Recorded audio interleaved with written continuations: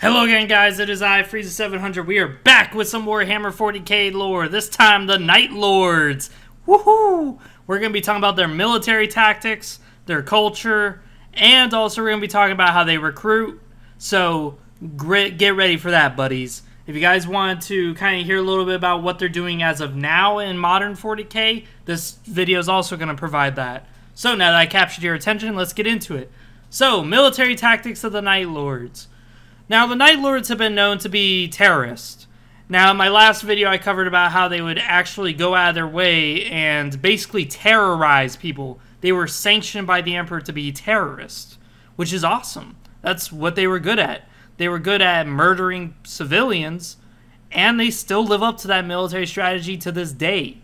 Now, when it comes to the military aspect of murdering civilians, essentially back before the Horus Heresy, what happened was any world that decided not to pay its imperial tithe, or any world that decided that it was going to just rebel against the emperor because they just didn't learn their fucking lesson, what they would do instead of full-on reconquering the world again, instead they would just simply go, oh, that's a nice convoy you have there of just straight-up civilians. It'd be a shame if we just boarded the vessel and butchered everybody, which is exactly what they did. They would always go for the soft, squishy targets.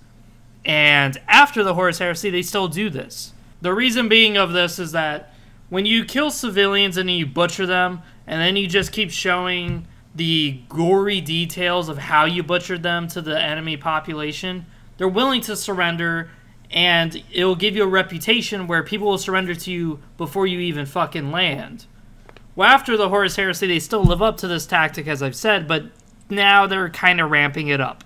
So, when Conrad Kurz was their Primarch, he believed in justice, and he sees them as breaking the law, so he sends his murderers onto them, and all of a sudden they're willing to comply with the law. Well, Conrad Kurz knew his legionnaires were nothing but a bunch of fucking sickos who were murderers and criminals in their own right. He knew this.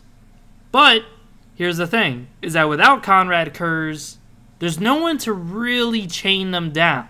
Now, mind you, Conrad Kurz was fucking batshit insane, and he told them to raid the galaxy and just destroy the Empire.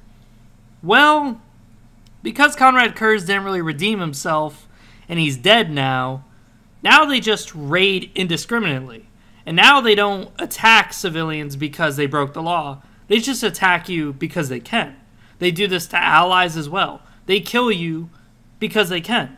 They don't kill you if you're a warrior. They don't kill you if you stand a chance. They just go after your loved ones. They just go after anyone who is undefended. These are the targets they always go to. The reason being is that they enjoy to kill. It's almost like a Slaneshi thing. They live for the pleasure of killing. They love to murder. Now, if the Eldar god Cain really loved humans, he would love the Night Lords, because that's exactly all they do. It's just murder. That's all they ever care for. There are some Night Lords who actually go on their own and will terrorize a whole hive city by themselves. All of a sudden, you'll hear about baby cribs being just left a bloody mess of a guy just hiding in the fucking shadows, hiding inside your closet, and the moment you leave your baby alone, boom. All of a sudden, you're going to hear a quick scream that's immediately silenced. And there you go. There goes your 1-year-old baby. He's now just a red paste inside the crib. And that's what the Night Lords would do sometimes. Now, usually they're not by themselves. Usually they're actually pirates. That's right, you heard me. So that means that they're actually floating around space and they're 1 cruiser, 2 cruisers, not too big of a fleet, because they're a very fractured legion in 40K. In 30K, they were united, but once Conrad Kurz was dead, they started splitting into warbands. Well, now in 40K, they are totally fucking split. Now, in the Horus Heresy, they had like around 90,000 to 110,000 Astartes, if I remember correctly. But as it stands now, I can't see them any higher than that. There is no way in hell they have over 50,000 dudes. They're probably around the safest number, I would say, is around 10,000. So they don't even have the numbers to really be fighting in frontal engagements, and they don't plan to. In their culture and beliefs, they believe that one should assert their dominance no matter where they go, no matter when the battle takes place.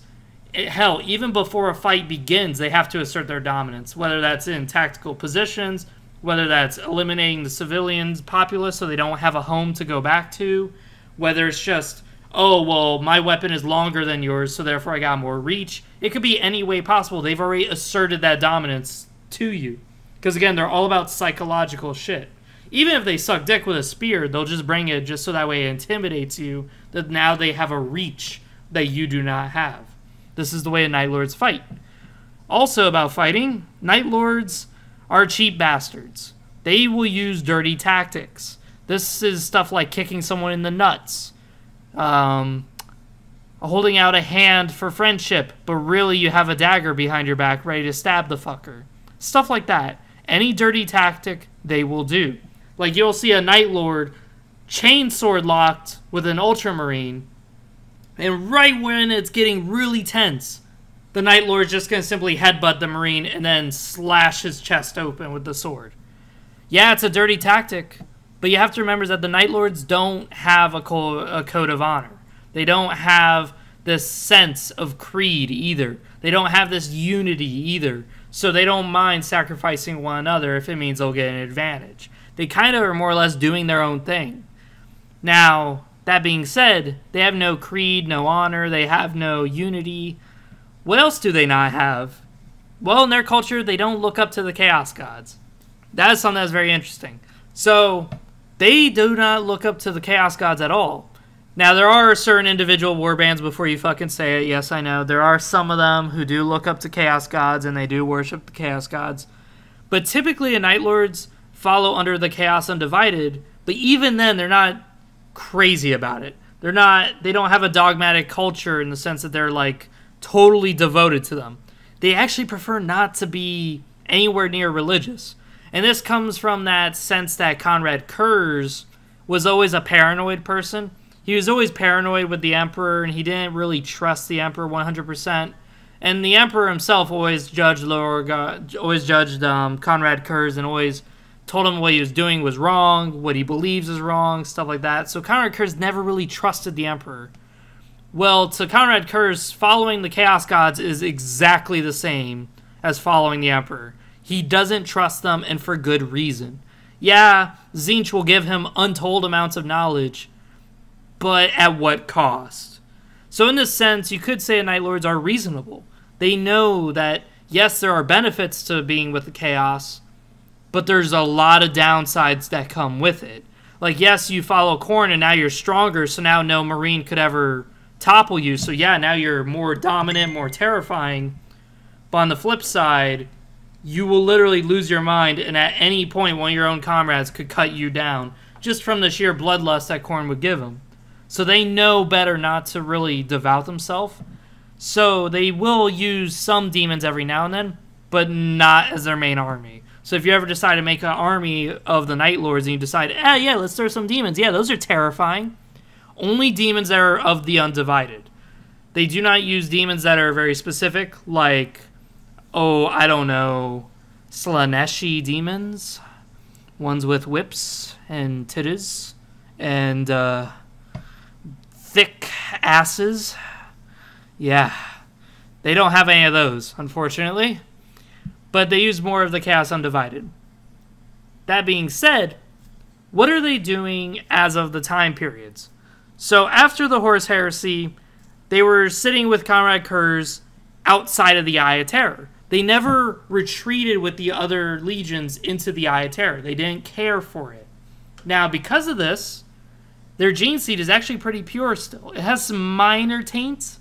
And speaking about taints, the Night Lords are much like the Iron Warriors in the sense that they actually look down upon mutation. They don't like mutation at all.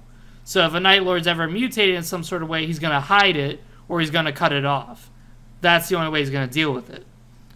That being said, around the 32nd millennium, they were finally kicked out of the Imperium and they were forced into the Eye of Terror, whether they liked it or not. There was no other way for them to really live in the Imperium at that time, so they retreated back to the Eye of Terror.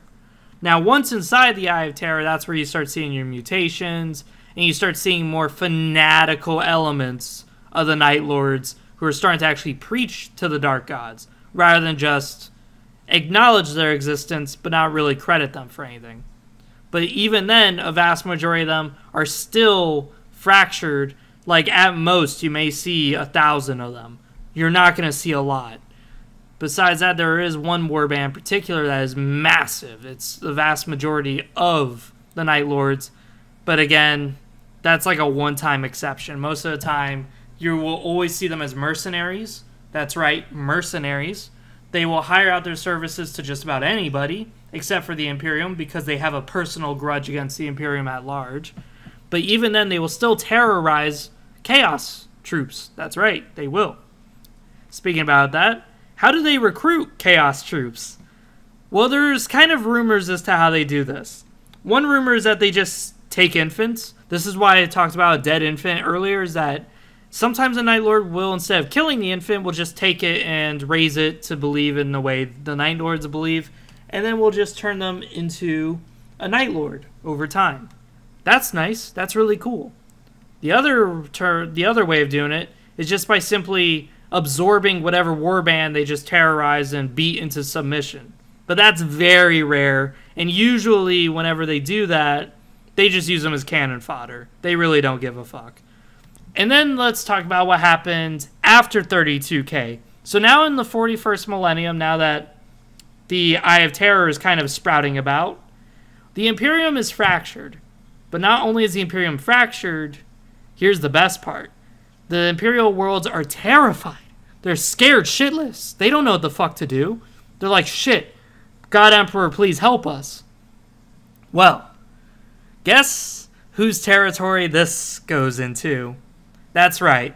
Out of all the legions that could have ever been happy about this situation, the Night Lords are really loving this opportunity. As I said, they just murder just to murder.